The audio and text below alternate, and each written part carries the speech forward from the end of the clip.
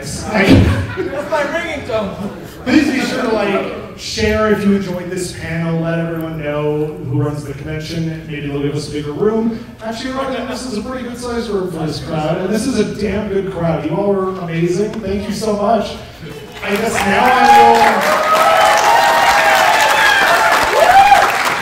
If anyone wants to take pictures with the lifts, they're freely available at any point starting now. I guess if there are any Vorfers that want to come up and sort of show off their fursuits, if they're Vore away or not, I guess just come up and show it off a bit. And I guess we'll just start fielding some questions for like 5 minutes. If anyone has a question about Vore, I'll try my best to answer. Maybe someone else can. Should he? Two-part question. Do you have VR and VRC? Do I have VR? I do not, but oh my god, that would be a good part of the high school panel. There are so many Vore worlds, it's insane. I think Auntie, who did the animation, one of the ones with animations we saw, they did a whole like belly thing. I've seen people. There's one where it's a whole bus. I've seen that one. I'm pretty sure there's just a basement floor with just a big stomach inside of it. I'm pretty sure. Basement floor? That's weird. Yeah, it's a gooey copper. Sorry, should we have a second question?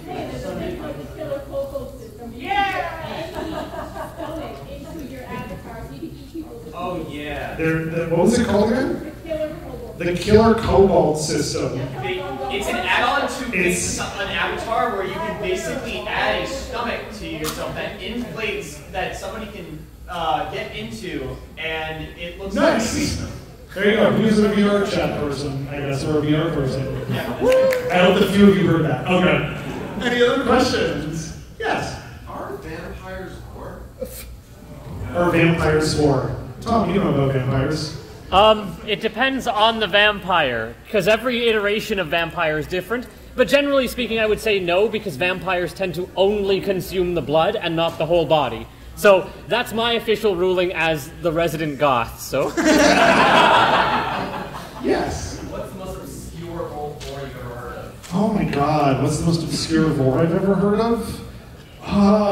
That's a very hard question. I think I put most of it in there. Honestly, that tokusatsu one of the monster jumping in the other one's belly and its eyes rolling in the back of its head. I remember when I went on the Simpsons ride and like Maggie sucks on everyone, and I'm like, I can't believe this is in this ride. It's insane. You know the Universal Parks rides where you get bored is ridiculous? God, what's a weird Vore I've seen in like a movie or TV show? The Adventure Time one that I showed last year of like the witch that sits on Jake and sucks him up his butt or something like that. Yep. Oh god. And it's just so casually mentioned, and I'm like, this is a show for kids. Because she wants a princess hair. Yes, because she wants some princess hair, and then he takes his hat off. Let's go back here on the far right. In your opinion, what do you think the best Vore species? What do I think is the best Vore species? Oh, God. Putting me on the spot. Kangaroo? They already have a pouch, and I got asked the other day by my partner, is kangaroo pouches Vore? And I said, yes. I've drawn a kangaroo a bunch of times. You know, elephants, I've drawn elephants sucking people up their trunks as well. I think those are the two I've drawn the most, so I gotta say I'm leaning towards it. We'll go here. Okay, so we know that there's a lot of us, but do we know exactly how many? Like, is there ever been a study about the percentage of furries that are into Vore? Do you know about that? Oh God, I don't know. I know First Science, who's been at this con previously, has just tried to give accurate numbers on how many furries there are, and then how many are like in the 18 plus camp. I don't know if anyone's tried to tally all the Vore people in the world. But that's your homework, okay? Next year, you need to come back and tell us. My homework is to increase that number. Purple shirt at the back? Okay, first of all, where was cells over the androids? Second question, how much do you think is like intentionally put there by someone who wanted to slip something back?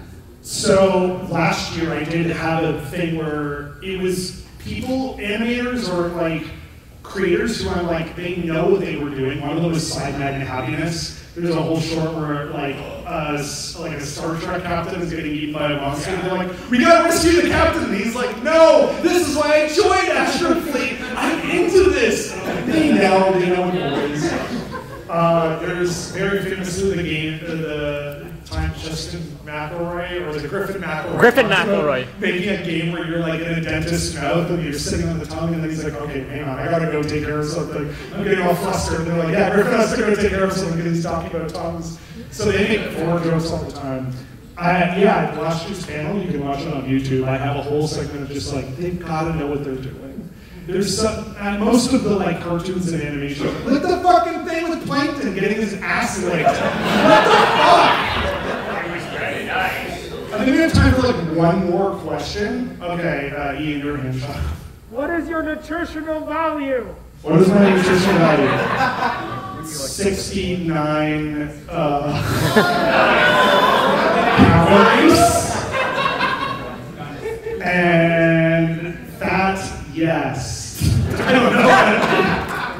I'm gonna go up after and I'm like, how the fuck do I answer that question? Depends if you're spat or swallow. What? Depends if you're spat or swallow. Am I spatted or swallowed? Oh yeah, that's true. That is a very reasonable answer to that question, and a completely different direction than what I went with. Yes. All right, we gotta get out of here because there's another panel right after. Thank you all so much. This has been a delight.